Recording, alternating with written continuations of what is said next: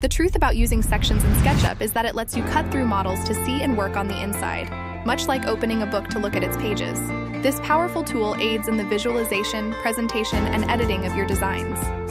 In this tutorial, I'll show you how to create a section.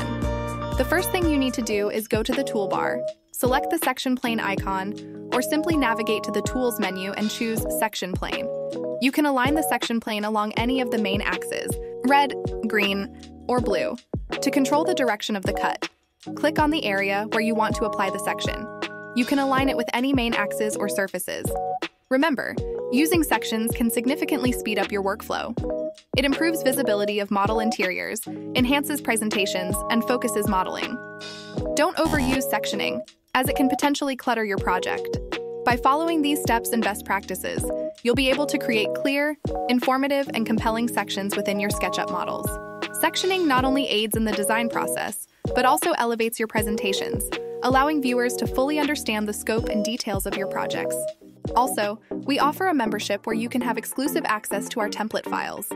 You can simply drag and drop whatever you need. It includes 3D warehouse models, HDRI, IES, and PBR materials. Check the link in the description below for the full tutorial on how to achieve a realistic render using SketchUp and Enscape. Thank you for joining me in this SketchUp tutorial. Tune in for our next video for more tutorials, tips, and tricks on SketchUp.